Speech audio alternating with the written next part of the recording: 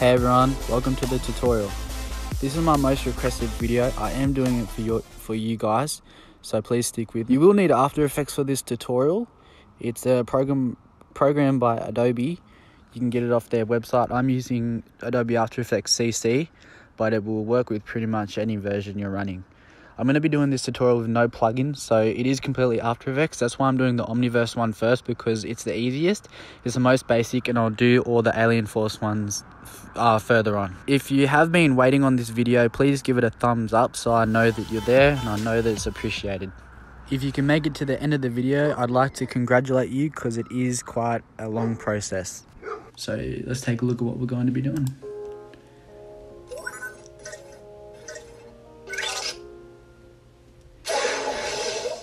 So I'm going to be recreating this effect. I've chosen to do the Omniverse one first because it is the easiest. You do not require any third-party plugins like Saber and optical flares. You can do it all in After Effects.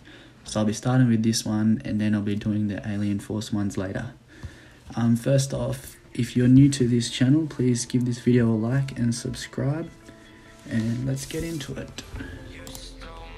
So first off, you're going to create a new composition, make it 920 by 1080, the aspect ratio that you recorded in. I recorded mine on iPhone and it will be on its side, so I'm going to have to flip it. So let's get our footage, drag it into the comp, wait for it to import, drag it out into our timeline. And first I'm going to have to rotate it, so I'm pressing R on the keyboard. And I'll go -90, should rotate it. So, the second step is to track our footage right when we want the hologram to appear. In my case, it's right after I tap the watch, which is right here. So from this point, I'm going to create layer, new, null object. I'm going to click on my footage, layer, animation, track motion.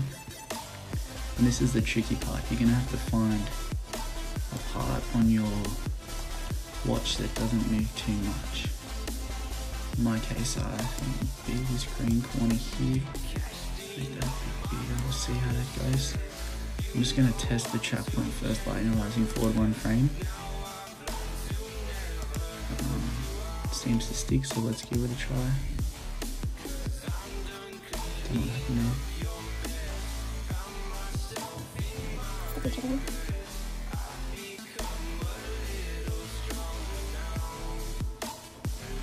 This is about the point where it finishes, so I'll stop it there. Edit target, make sure it's your null object, and then you click apply. So it sticks to the watch pretty good.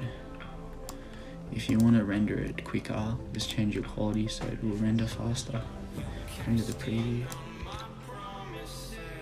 And the null object, let's see if it sticks. Seems to stick well. Yep. Now we've done that part, let's go to our first keyframe. Let's get a layer, new, solid. I'm going to use a solid. Change the color to green.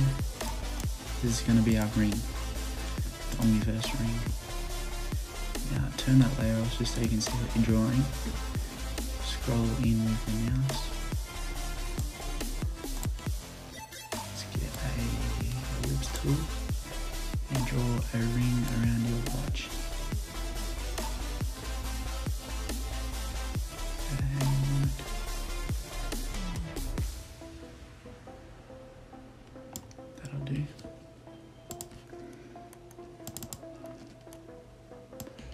Move this, put the center in the watch. Now, click on this mask, press Ctrl D to create a new one, and highlight this one and just make it littler. Put it in the center. Now let's change that mode to subtract and turn the layer back on. one. And that looks about right. Let's just adjust this a little bit.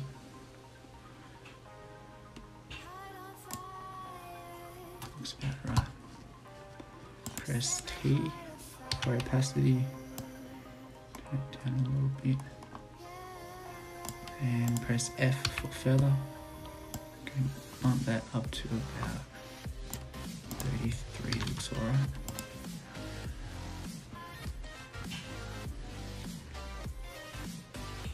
Looks about right. Now, let's have a look at what we're going to be copying. So this one here has a slight darker part where the layers disappear. So let's duplicate this, Control E. Now let's just get a mask and mask out this part here. Press M on the layer, mask 3, subtract, change the feathering to about 33 again, and that looks nice.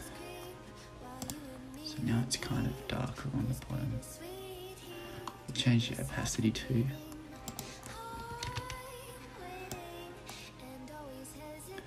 Make that look a little bit better.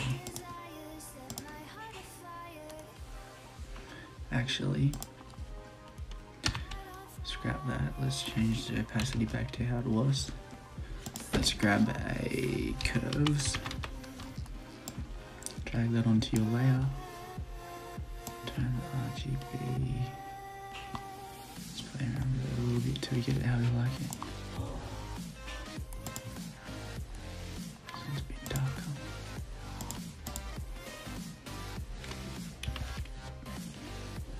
Let's go green.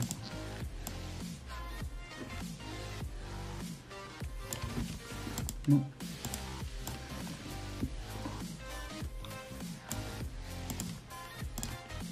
Just play around with it till you get it how you like it.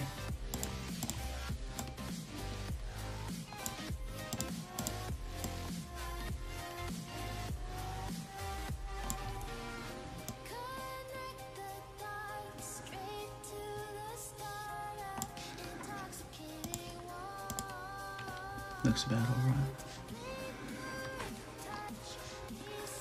Now, we want to parent these to our null one. So click this little swirly loop and drag it to your null.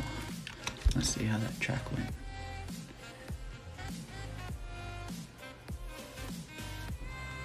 Looks alright. Yep. Now time to add some aliens. So,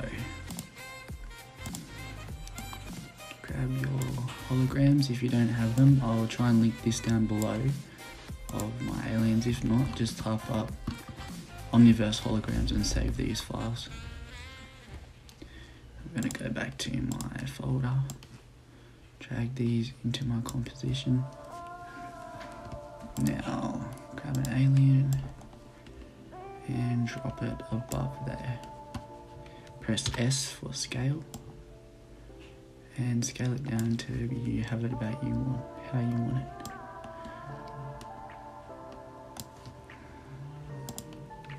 This is just a basic tutorial. I won't go into depth about how you're gonna animate them unless it is requested later on. I might make one.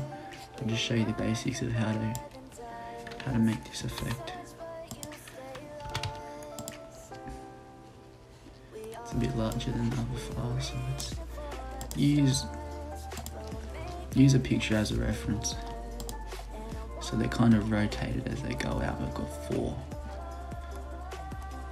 5 actually, and they rotate a bit. So we're going to press R and rotate it a little bit. Back to scale, S for scale. I'm going to put that about where it looks right.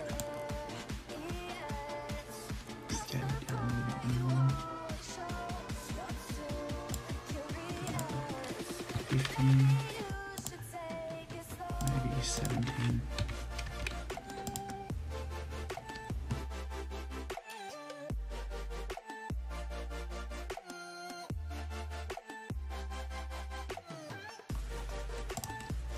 Okay, so once you have all your aliens adjusted roughly, we're going to parent all of them to our null. So remember, that's the thing that moves it to our tracked footage. So select them all with shift and then select, grab one parent and put it to the null. Now let's see how it tracks. Yep, looks good. Okay, as you can see, this is the ring that we've made. Now, from the series, you can see that the selected alien has this rectangle shade around him. To add a bit of a extra effect, what we're going to do is create a new effect layer, new adjustment layer, drag it to the very top of the solids there. Now H for the hand tool to drag. I'm going to make a rectangle, rounded rectangle, around the top alien. Double click the mask just to adjust it a little bit.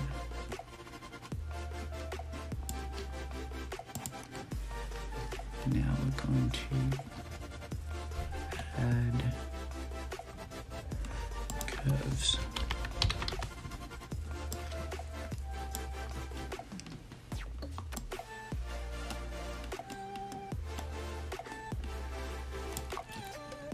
F for the mask feather. Just feather that out a little bit.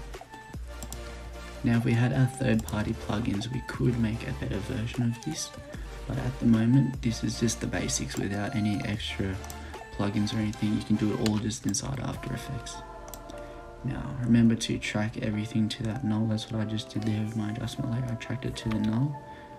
Now let's take a preview of our footage. Looks good. So now we're going to do a little bit of animating, just some basics for when we want this ring to appear. So for me it's with the tap. So let's grab all of our layers that are in the ring with shift and pre-compose them. Actually first we're going to select none. Don't move this keyframe while you're doing it, otherwise it will be all off center. We're going to pre-compose all of our layers and then parent that to the null. And this adjustment layer is off slightly, but it still looks okay.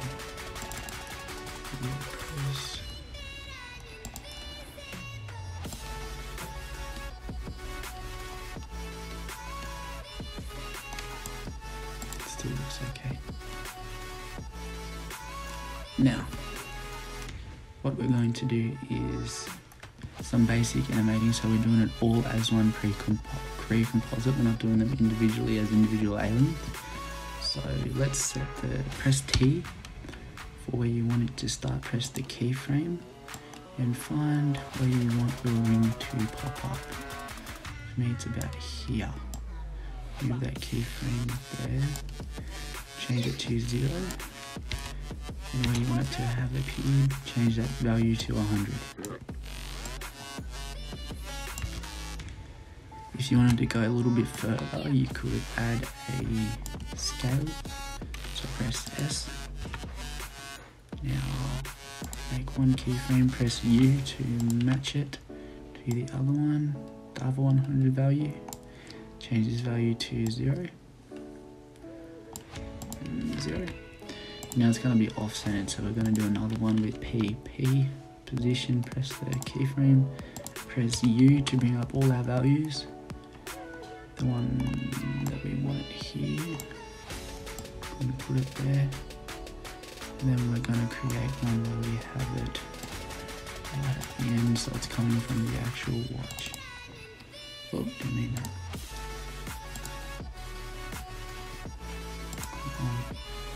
So it's coming from the actual watch. And then we're going to move that all the way back here slightly. Because it fades away, we can't see where it's coming from. And this side slightly.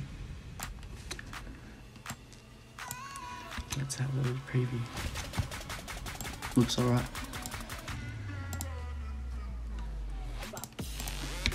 Here. And that is the basics of Omnitrix. So we have our footage. The ring appears.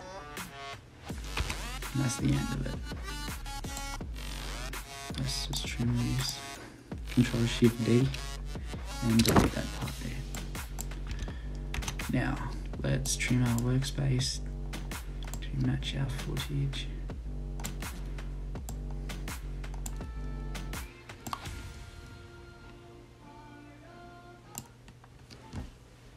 Now we're going to composition, add to render queue.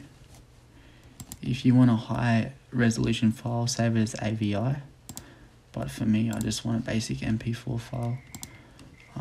You can't do that inside of After Effects, so I'm going to be rendering it to Adobe Media Encoder.